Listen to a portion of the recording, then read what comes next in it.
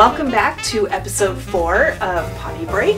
Now you're probably wondering, why am I in this little blue thing? She's not a Smurf. I'm not a Smurf.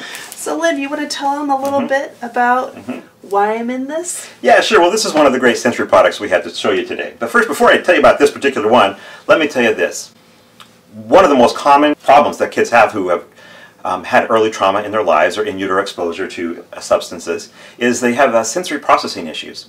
And so what that means is that their vestibular system or their balance is off, and so they're very clumsy, or their senses get overloaded quite easily. And so all that the 5 senses that are coming into the brain just kind of overload them and freak them out. And we won't really get anywhere with these kids until we get that kind of under control. And so that's the realm of an occupational therapist. And so if your kid has these issues where you notice that they don't like the way things feel on their skin and they don't like the way things taste, or they're constantly not wanting to be touched and that sort of thing, can be sensory issues amongst a bunch of other things.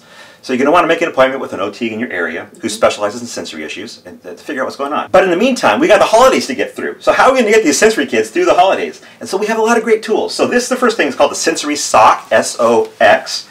And this is made of lycra material. It's very stretchy, and it keeps the kid nice and contained.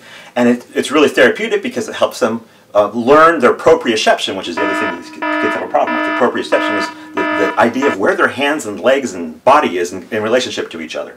I remember one time I was working with a kid in my office, and his parents were in the room. And every time he came in, he got so anxious, so worked up, he started like grabbing things. He was throwing water bottles at his mom. I bought one of these things. I stuck him in at his next appointment. The kid sat there and listened and talked the entire time. And so if nothing else, what you can do is just put it up around their head and just lock them in there, staple that thing shut, and you can probably have hours and hours of alone time while your kids try to figure out how to get out. Another thing we have is kinetic sand. Now, if you look around on the internet, you'll find ways to make your own, or you can buy this at Walmart. And this is a really fun sand.